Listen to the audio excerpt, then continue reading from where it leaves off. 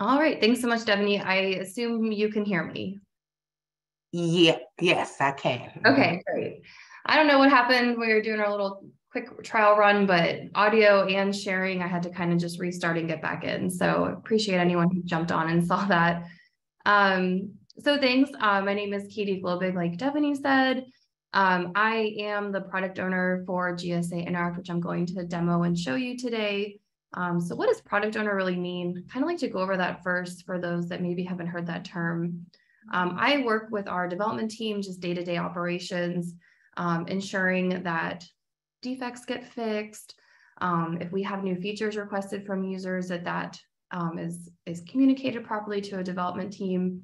And I also assist our community and content managers from a technical standpoint to make sure that they can get their content posted up there. So I'm going to give you kind of a big overview of what Interact does. And I'll show you some different points of context. If there's maybe a group or two that stands out to you, I'll encourage you to join it, but you'll also see there's some people that you can reach out to if you have specific questions about those groups. I did want to call out St. Patrick's Day is tomorrow, so I'm wearing my green. I hope that you remember to throw it on tomorrow so nobody pinches you. And it's nice that it's on a Friday, so excited for that. All right, so I believe Devaney was going to launch a poll. I was curious to see how many people have actually used Interact, prior to today. If you have used it, kind of think to yourself, what did you use it for? And have you used it in the past? Let's say if you're in the yes or the maybe kind of category, have you used it recently? Because what you might see today might look a little bit different. Katie, I apologize, but the poll is giving me another questionnaire. No problem, no problem. Yeah. Just curious, I see somebody said, no, they haven't used it. If we could get the poll up there at some point, I would like to get an understanding of how many people here have or haven't, but no, not a problem if it's not working. I totally understand. But for those, you're welcome to keep answering or just sort of thinking to yourself about your historical use of GSA Interact. So what I want this group to think of when they think of Interact is a procurement network with the GSA acquisition community and customer agencies. So if you're here today, most likely Interact is going to be a valuable tool for you.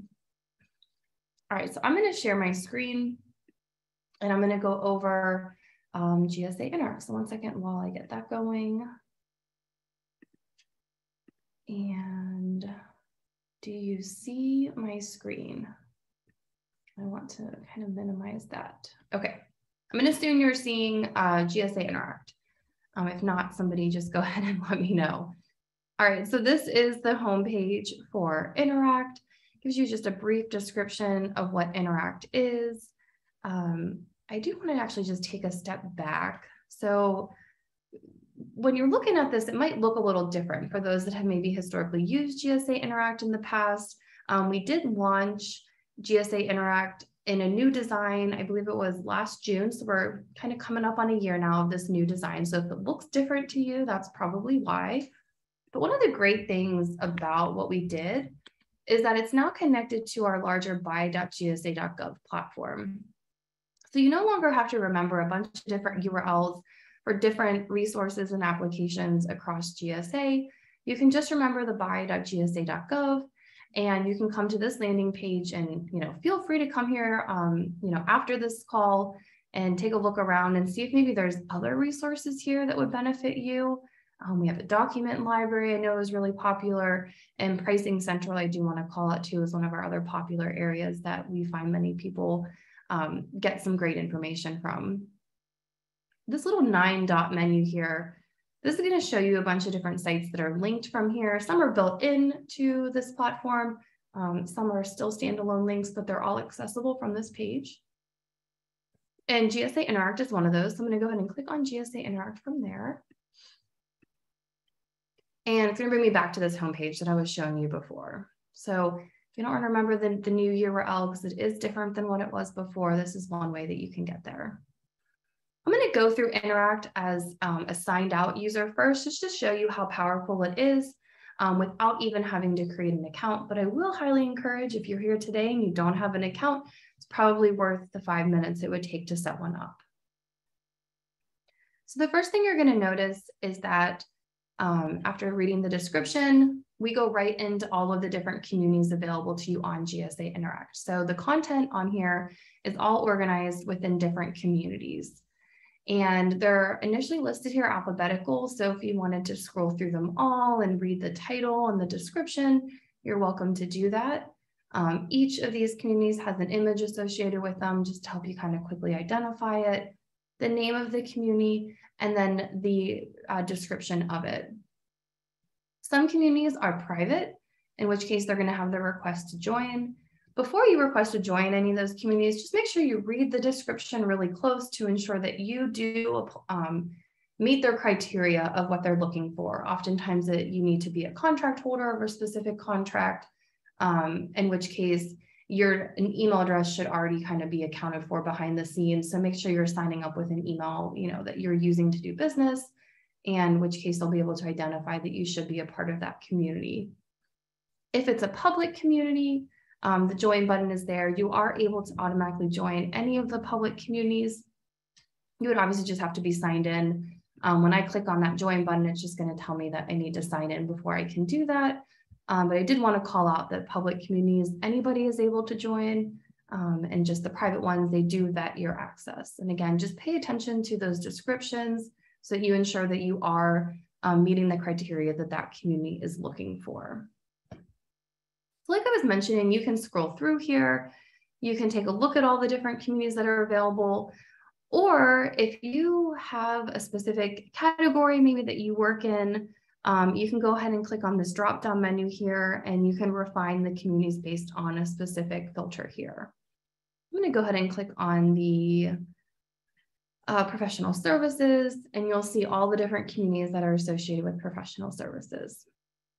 So we have just quite a few here: HCADS, our multiple award schedule, OASIS.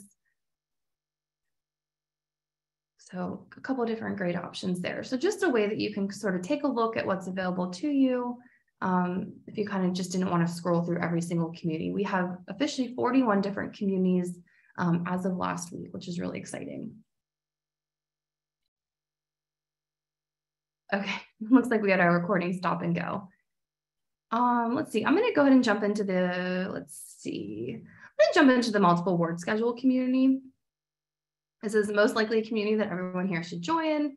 So I'm going to kind of throw that out there quite a few times, but pretty easy. You can also join it from the detailed page. So all I did was click on that tile that was there, and this is the page that's going to open up. So just a reminder, I'm still signed out. You can see a lot of great information without having to create an account.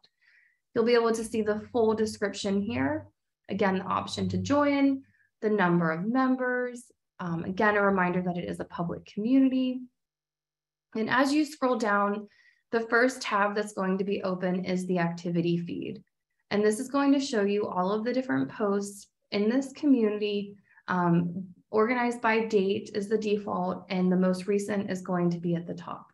So we actually just had a post in here earlier today, which is great. So again, these posts have a title, who created it, the timestamp, and then the content itself. And if there's kind of a larger amount of content, just to read more. And that's about it as far as what you can do as a signed out user. This 3-dot menu here is going to have a couple more options for you. You can copy the link, you can share it out to Facebook, LinkedIn, Twitter. And if I click on this like button, it's going to encourage me to sign in because I can't like something unless they know who's liking it. But yeah, you can go ahead and scroll through here and see a bunch of different content that is available to you. Again, all signed out. Sometimes we have attachments that are in here with the blog post. Just scroll through one more so you can see what it looks like. All right, so scrolling back up, I'm going to show you a couple other things. If you wanted to sort the content within the communities, you have a couple of different ways you can do it. You can sort by the number of comments and the number of likes. And then there's also keyword search over here. So You can type in anything you want. This is only going to do a keyword search within the community that you are in. So if you know this multiple word schedule community is of interest to you and you heard they posted something, or if you're looking for specific type of content inside that community, just go ahead and start typing. And as you type a phrase, I put Maz, 143 out of 157 posts reference Maz in one way or another. I'm going to start typing the title of this other one, Take It Vantage. Oops, my keyboard is. And 2 posts have the phrase take advantage in it. So if you were just looking for something specific, it's a super quick way to refine that content. Additionally, if some content managers, when they create content, opt into marking something as a training and event, you can also search by training and events. There's a couple things here that have been designated a training or event. So if you know that there's something coming up and you wanted to find that information, it's another way to do that filter. Same thing with videos or attachments. Okay, I'm going to go over and show you a couple of the other tabs here. And the next one is community information. So this is all the different people that are behind the scenes managing this community. Steve being one of them, who just heard from earlier, and just identifies their different roles that they have and their email address. So if you are interested in specific content being created, or if you have an idea for content and you don't want to post it yourself, or if you're looking for more content to be added of a specific topic, you are more than welcome to email these community and content managers with your ideas. These spaces, if it applies to you, is meant for you, is completely open to having you provide that feedback on what you're looking for there. And then the settings over here just goes into a little bit more description on what the public setting means. And this group has chosen to disable posting and what that means. Disable posting by members. Our content managers are always able to post. And the last tab here is the member info, just a little quick snapshot of all the different members in the group, the name and the date they've joined. And if they've updated their profile picture, it would be there. All right, I'm going to pause for a second and I am going to sign in now because I want to show you a few differences. Once you're signed in and you've created an account, there's a little bit more that you can do. Katie, the poll is working now. Okay, great. So everyone go ahead and answer the poll and I'd love to see those results. Okay, so have you used GSA Interact before today? I definitely have. I'm going to answer yes. I don't know if I can actually answer yes. Host and panelists can't vote. Okay. If I X out of this, it's not going to ruin the poll. I hope. I've never used a poll as a, I'm just going to minimize it. I'm too afraid to screw something up there. All right. So I am signed in. You know, I'm signed in because it says welcome, Catherine. Again, once you create an account, the signing in process is fairly simple. As you saw, it only took me like less than a minute to get in. All right, so the biggest difference once you are signed in is that at the very top of the screen here, the communities that you're a member of are going to be listed there at the top. And you're also going to know you're a member of that community because there's going to be an icon here with a check mark next to it. And if you hover over it, it's going to say you are a member of this community. Nothing else really looks too different about the tile. Other than it's going to say leave community instead of join community if you're already a member. Let me just scroll down so you can kind of see what that looks like.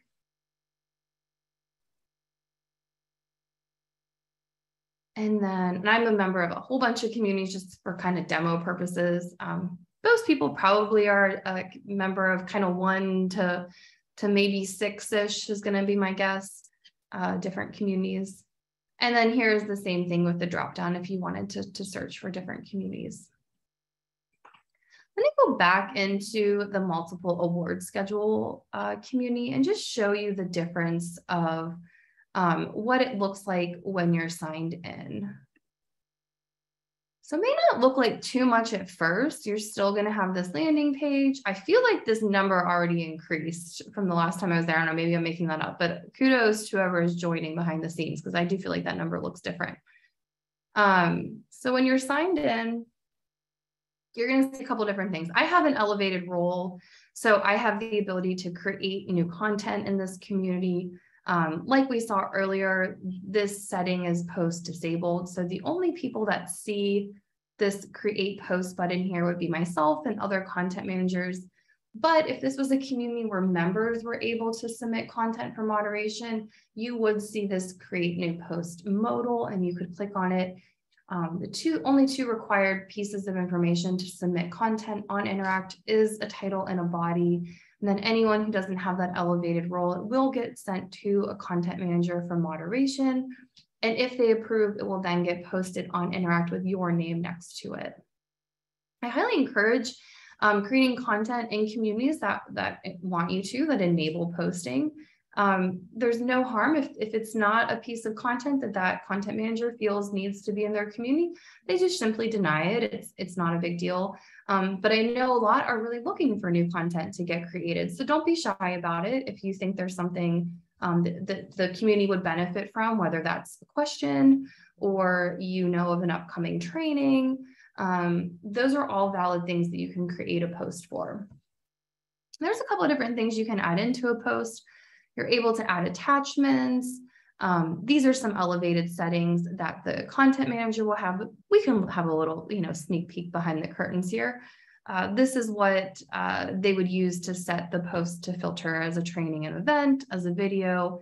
And then they have the ability, if they want to send a notification to members, I'm going to come back to that, or if they want to turn off comments. So I believe Maz does allow comments on their groups, on their posts. We'll double look at that.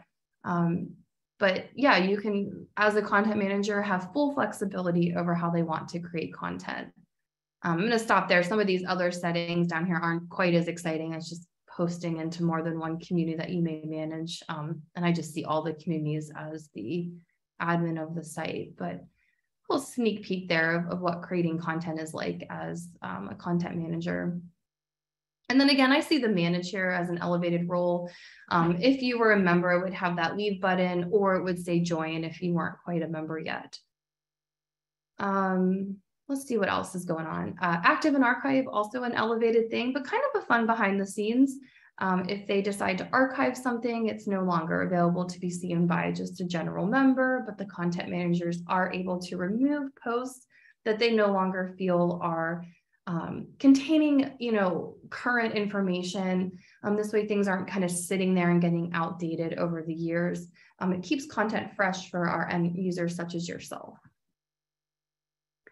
All right, so now you can see there's just a little bit more going on here. So I'm able to, if I wanted to add a comment here, your comments as members are also moderated. So they'll be posted after a content manager approves them. But again, don't let that stop you from posting anything. Just think of that as almost more like an open opportunity to provide comments, because they're going to make sure that, what you're posting is correct to be posted in the group itself. So I don't know, I feel like the barriers to posting or commenting should be less scary. We talked to quite a few people who, I don't want to post anything. I don't have anything important to say. But then when you ask them questions or you say, what would you like to know about this? They kind of have the same thing everybody else is curious about, or they have some nugget of knowledge that would be really helpful. So I just highly encourage, if you think at all about posting anything, just do it. They're going to moderate it, and it could be really, really helpful information for those that are coming here and taking a look. So I will highly encourage posting comments. Liking, like I said before, now I can actually like something because I'm signed in. And then I want to go to this 3-dot menu here. You're going to see a lot of things here. Again, as an admin, I have a couple more access things that are elevated, such as editing, but sharing is something that you can now do once you're signed in, or bookmarking. And then again, that archive and delete is only available to elevated roles. But again, some kind of like sneak peeks behind the curtains. I think it's kind of fun to see some of those things that you don't always get to know about. But we are really trying to ensure that the content on here is valid and is current, so that you have access to the best content available to you.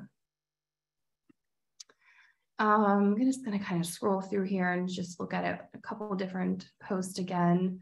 So same thing, the ability to add a comment. I'm going to go ahead and just click on that. So all you would have to do is just start typing, and then you would hit enter. And I'm not going to hit enter because it's going to post it automatically, and we don't need this garbage on there. But if you were to do it, it would just say your content or your comment has been submitted to the content manager for review. Another kind of fun feature is when you're signed in, all the communities that you're a member of are over here on the right-hand side, just like a quick bookmark that you're able to access and see what's going on. And you can quickly click into other communities. I'm going to go ahead and click in the professional services category. This is one of our very robust communities. They're very active, posting a lot. If you work anywhere near professional services, dip your toe in it in any way, I highly encourage joining this community. They're very thoughtful about their content, and it's just a really great one to join. So I kind of skimmed over a little bit. You know, I'm signed in, I keep encouraging you to join. So what are the benefits of joining a community? One of the biggest benefits, and I was sort of showing it whenever I was demoing the create a post modal there, is that when you are a member and new content gets posted, our content managers have the option to send an email notification out to anyone who's a member. So to become a member of a public community, all you have to do is be signed in and then click that join button. And then you're a part of that member list. And when new content gets created, if they want to send an email notification, you will receive that email notification. So you only really technically need to come here once and join the communities that are of interest to you. Now, I would suggest coming back and taking a look to see if other communities have been added that might be of value to you too. But it's not something you have to kind of keep going back to and looking at, right? You know, Interact will send you those notifications and you can just sort of see the new content through your inbox. I still encourage coming back and liking, commenting, providing that feedback to our content manager